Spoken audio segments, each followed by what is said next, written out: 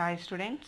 So ఈరోజు మనం చూడబోయే topic abstract classes and methods. So ఇక్కడ కూడా abstract is a keyword. So ఈ కీవర్డ్ మనం ఎందుకు యూజ్ చేస్తాము అంటే మనం ఎక్కడైతే abstract methods and abstract క్లాసెస్గా declare చేద్దాం అనుకుంటున్నామో అంటే ఇక్కడ వేరియబుల్స్ అనేవి అబ్స్ట్రాక్ట్ వేరియబుల్స్ ఉండవు, ఓన్లీ క్లాసెస్ అండ్ మెథడ్స్ మాత్రమే మనం అబ్స్ట్రాక్ట్ కీవర్డ్ యూజ్ చేసి మనం డిక్లేర్ చేస్తాం. సో ఈ అబ్స్ట్రాక్ట్ కీవర్డ్ యూజ్ చేసి మనం ఎప్పుడు డిక్లేర్ చేస్తాము అంటే అబ్స్ట్రాక్ట్ క్లాసెస్ డిక్లేర్ చేయాలి అంటే ఫస్ట్ ఆఫ్ ఆల్ క్లాస్కి బిఫోర్గా అబ్స్ట్రాక్ట్ కీవర్డ్ ఇస్తాం. సో ఏ క్లాసెస్కి అబ్స్ట్రాక్ట్ కీవర్డ్ అలాట్ చేయాలి అంటే మనకి ఆ క్లాస్లో అబ్స్ట్రాక్ట్ మెథడ్స్ 1 or more ఉండాలి. అంటే అట్లీస్ట్ 1 అయినా ఉండాలి, లేదు మోర్ దాన్ 1 అయినా ఉండాలి.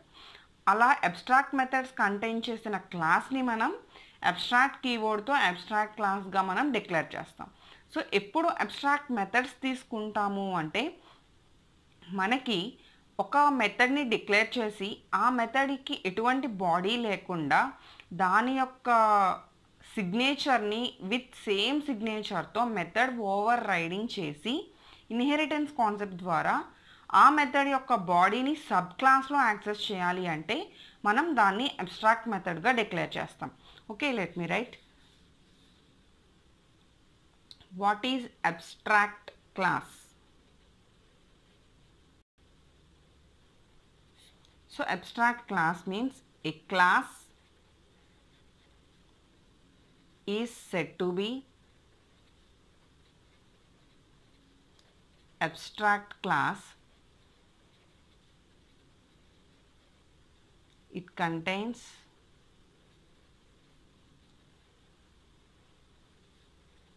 one or more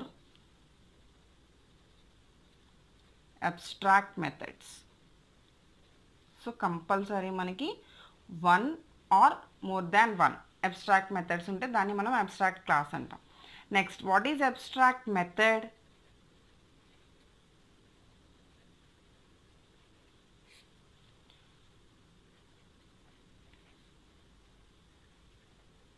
any method is said to be abstract method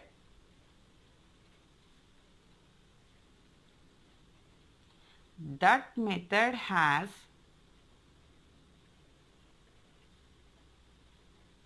no body or no implementation. అంటే మనం ఇంప్లిమెంటేషన్ అన్నా దానికి సంబంధించి బాడీ అన్నా సేమ్. సో అంటే దానికి ఎటువంటి బాడీని ఇంప్లిమెంటేషన్ అనేది మనం చెయ్యం. సో దాన్ని జస్ట్ డిక్లేర్ చేసి వదిలేస్తాం అంతే. Then the abstract method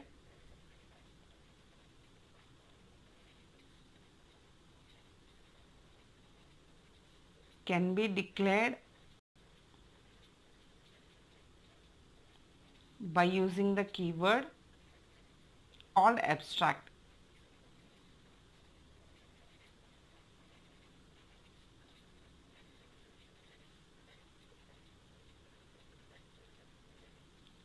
so ఇక్కడ దీన్ని మనం యూజ్ చేసి ఇక్కడ ఇంకొక వెరీ ఇంపార్టెంట్ పాయింట్ ఏంటి అంటే మనం ఏవైతే abstract classes are abstract మెథడ్స్గా తీసుకుంటున్నామో abstract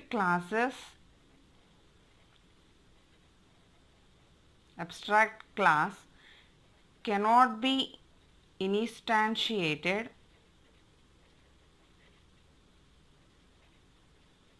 by using new operator. So దానికి మనం ఇన్స్టాన్స్ చేయలేం, ఓన్లీ ఆబ్జెక్ట్ అలాట్మెంట్ అనేది చేయగలం, కానీ దానికి న్యూ ఆపరేటర్తో ఇన్స్టాన్షియేషన్ అనేది చేయలేం. బికాస్ మీరు ఒక్క అబ్స్ట్రాక్ట్ మెథడ్ తీసుకున్నారు అంటే కంపల్సరీ ఆ క్లాస్కి బిఫోర్గా మీరు అబ్స్ట్రాక్ట్ కీవర్డ్ ఇస్తారు. సో దట్ క్లాస్ మనకి ఆ క్లాస్ ఏం చేయలేము అంటే మనం అక్కడ ఆబ్జెక్ట్ అనేది క్రియేట్ చేయలేము. So just only object initialisation అంటే దట్ మీన్స్ డిక్లరేషన్ అయితే ఇస్తాం, కానీ దాన్ని న్యూ ఆపరేటర్తో మనం ఇన్వోక్ చేయలేము. సో ఓన్లీ సబ్ క్లాస్కి ఆబ్జెక్ట్ క్రియేట్ చేసి సబ్ క్లాస్ ద్వారా మాత్రమే మనం మెథడ్ ఓవర్ రైడింగ్ ద్వారా మనం ఆ మెథడ్స్ని యాక్సెస్ చేస్తాం. సో అలా ఏంటి అంటే మనం అబ్స్ట్రాక్ట్ క్లాసెస్ని ఓన్లీ సిగ్నేచర్తో మాత్రమే తీసుకుంటూ ఎక్కడా కూడా మనం ఇంప్లిమెంటేషన్ అనేది చేయం.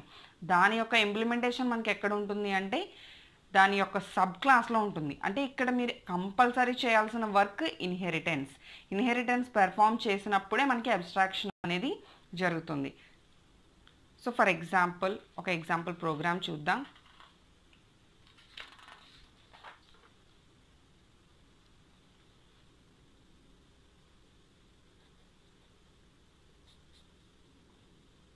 అబ్స్ట్రాక్ట్. సో నేను అబ్స్ట్రాక్ట్ మెథడ్ డిక్లేర్ చేస్తాను కాబట్టి ముందుగా క్లాస్కి అబ్స్ట్రాక్ట్ అనే కీవర్డ్ ఇచ్చాను. సో అబ్స్ట్రాక్ట్ క్లాస్ షేప్ ఒక class. Here float s1 equal to 9.5f, s2 equal to 7.1f, s3 equal to some 6.5f. Next int length equal to 10 and breadth equal to 20, some b అని తీసుకున్నాను. Next abstract void area. So ఇక్కడ సెమీకోలన్తో end చేస్తాం because ఆ ఫంక్షన్కి body ఉండదు కాబట్టి, implementation ఉండదు కాబట్టి మనం అక్కడే క్లోజింగ్ అనేది చెప్పాలి కాబట్టి సో దట్స్ వై మనం సెమీకోలన్తో ఎండ్ చేస్తాం. After that abstract method close. Next class triangle extends shape. So inheritance అనేది పెర్ఫామ్ చేసాం. So next one double area of area public void. ఈ మెథడ్కి body next sub class. So area of next opening brace. So here double some d equal to s1 plus s2 plus s3 by 2. Okay. Next area equal to math dot square root. ఇక్కడ math అనేది class అయితే square root అనేది అందులో built in method. So next math dot square root of, so formula d into d minus s1, d minus s2 and d minus s3. So ఇలా మనం square root find out చేసాం. Next system dot out dot println area. So ఏరియాని print చేస్తున్నాం. Next after that close చేశాను. Next ఇదే క్లాస్లో నేను main method declare చేద్దాం అనుకోండి. That is public static void main of string args.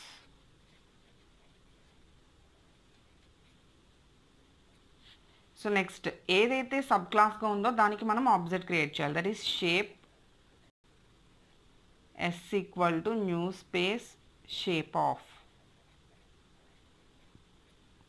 Next దానికి మనం న్యూ ఆపరేటర్ ద్వారా అబ్స్ట్రాక్ట్ క్లాస్కి మనం ఇన్వోక్ చేయలేం. సో ఇక్కడ ఎస్ యూజ్ చేసి ఈ మెథడ్ని కాల్ చేయొచ్చు, లేదు మీరు డైరెక్ట్గా ట్రయాంగిల్